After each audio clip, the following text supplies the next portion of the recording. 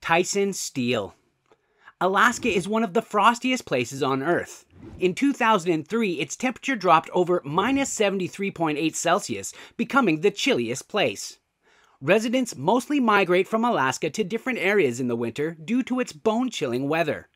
People who challenge themselves to live in this chilly weather have risked their lives or have learned unforgettable lessons. Tyson Steele, 30, loved living outdoors, especially in the wild. He constantly desired to enjoy nature in its serenity. In 2019, he purchased a small cabin and was residing in Sistina Valley, Alaska, with his Labrador dog, Phil. Sistina is a remote place miles away from the nearest settlement. Tyson knew the cruel weather of Sistina Valley was beyond what one could imagine. He was always prepared for the unbelievable. He would mostly stock the cabin with plenty of food, supplies, and warm clothes.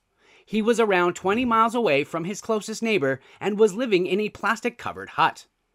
Tyson loved his dwelling. He grew a jalapeno plant inside his shelter and had warm blankets and sleeping bags for himself and his dog. He would contact his family once every 2 weeks to assure them that he was doing well.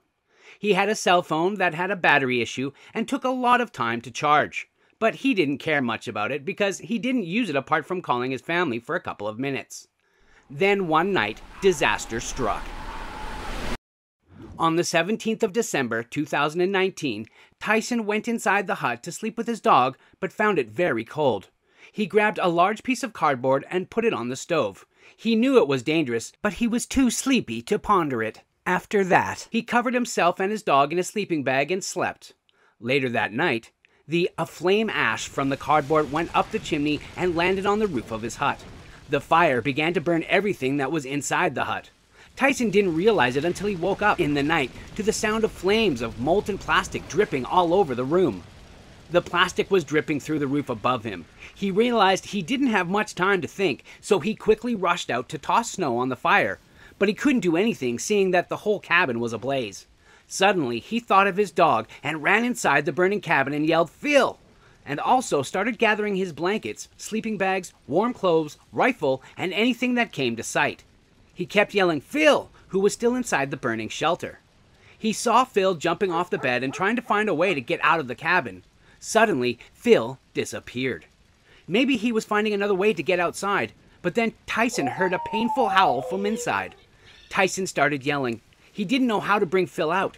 He tried several times to go and rescue Phil, but there wasn't any way he could enter.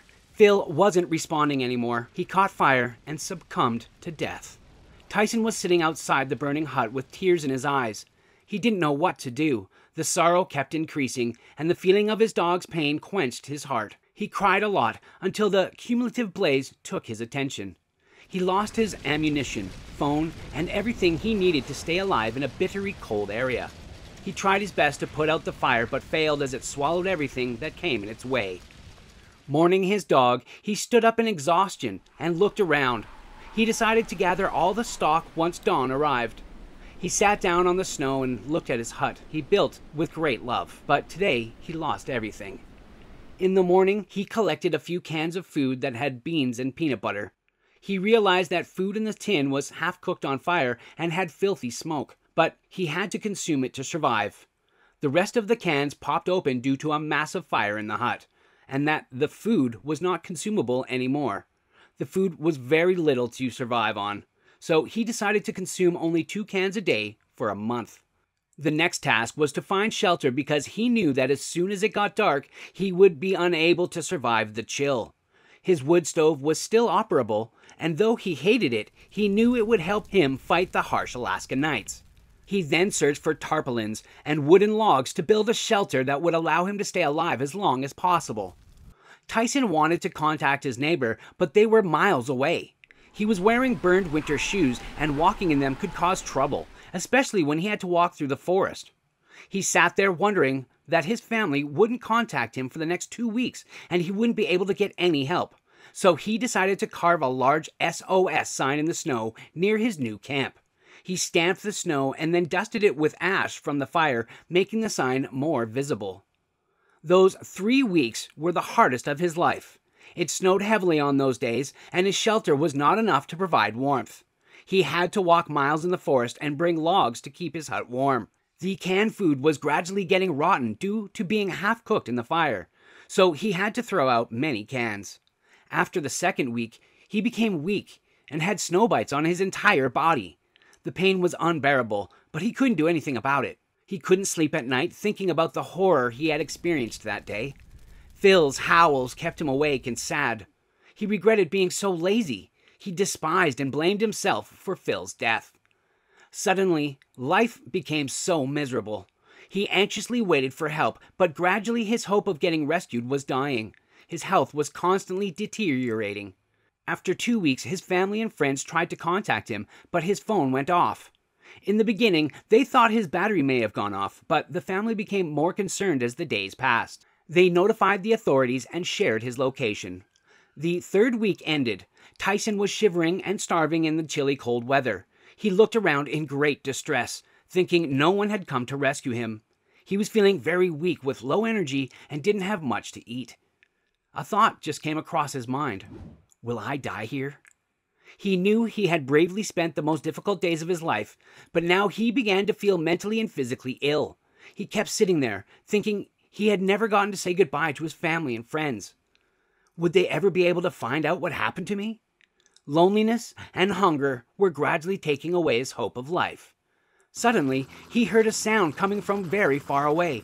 He looked around and realized it was a chopper. He ran outside where he had drew a huge SOS. The rescue team was trying to locate Tyson when they saw a giant SOS written in snow. A man dressed in a black jacket came out of his hut. His face was covered with warm clothes. Tyson stood there quietly with raised arms. He had no energy to call for help. The rescue team was shocked to see a guy with long blonde hair and a beard covered with snow. He looked weak and pale, with dark circles under his eyes, but he was still smiling. The rescue team took him to the nearest hospital, but according to the doctors, he was doing well. He had no physical injuries, but was suffering from emotional trauma and frost bites. The first thing he did after getting rescued was he took a hot shower and a well-deserved McDonald's combo meal. After getting discharged from the hospital, he went to his family's house in Utah to recover.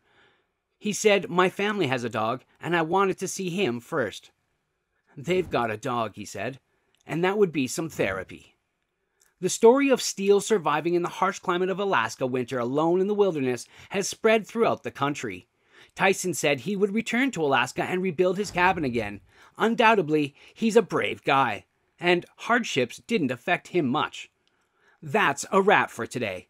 Don't forget to smash the thumbs up, share, and subscribe to the channel to see our latest content.